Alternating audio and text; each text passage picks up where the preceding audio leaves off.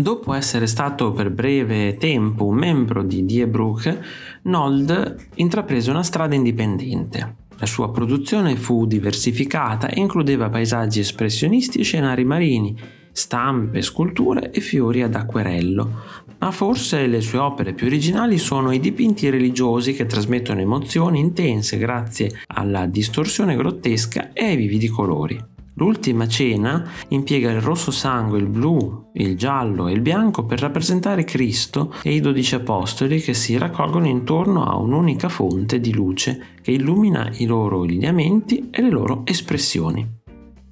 Uno dei grandi spiriti liberi dell'arte, Klee adottava metodi anticonvenzionali e gioiosamente lasciava libero sfogo alla sua immaginazione.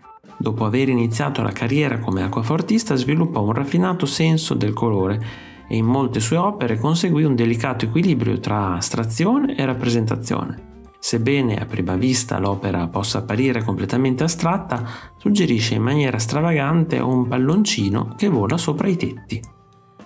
L'artista olandese Piet Mondrian fu una figura essenziale per lo sviluppo dell'arte astratta. Eliminò gradualmente ogni elemento rappresentativo per approdare a uno stile di purezza geometrica, limitandosi infine a linee dritte, angoli retti e ai colori primari, con l'aggiunta del bianco e del nero.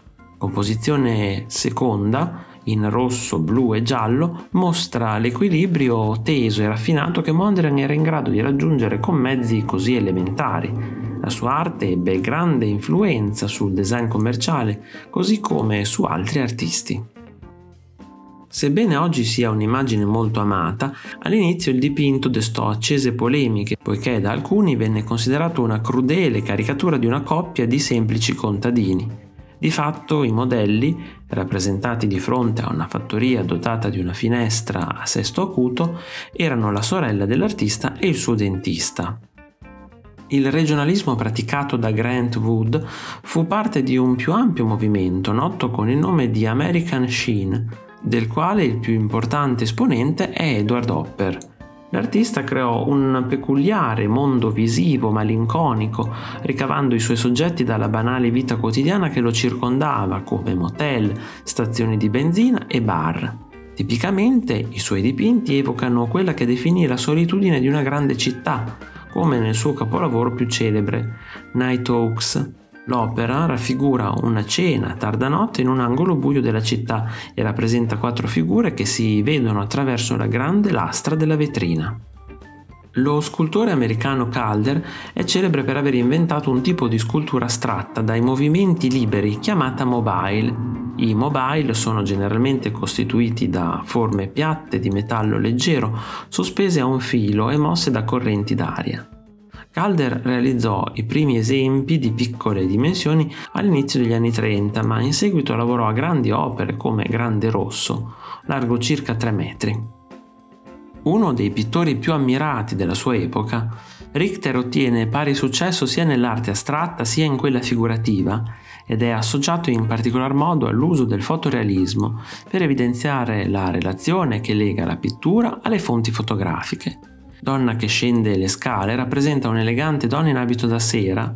L'opera imita uno scatto fuori fuoco dai dettagli indistinti.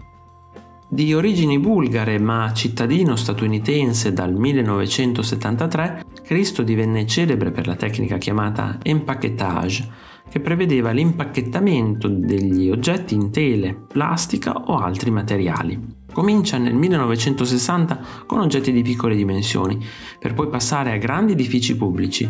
Running Fence, una collaborazione con la moglie Jean-Claude Denat, è uno schermo di tessuto alto 5,5 metri che percorre la California settentrionale per ben 40 km.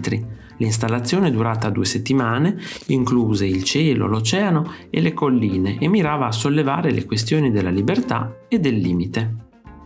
L'americano Julian Schnabel è forse l'esponente più rinomato del neo-espressionismo, uno dei movimenti dominanti negli anni '80, specialmente negli Stati Uniti, in Germania e in Italia. I dipinti neo-espressionisti sono generalmente grandi e imponenti e prevedono un trattamento molto grossolano dei materiali e tematiche oscure e tetre. Talvolta vengono inseriti oggetti in spessi strati di pittura, come nel caso del vasellame rotto che ricopre Humanity Has Lip. Il dipinto raffigura un arcangelo che brandisce una spada al di sopra di una zattera con 2 teste, una delle quali priva di caratteri distintivi.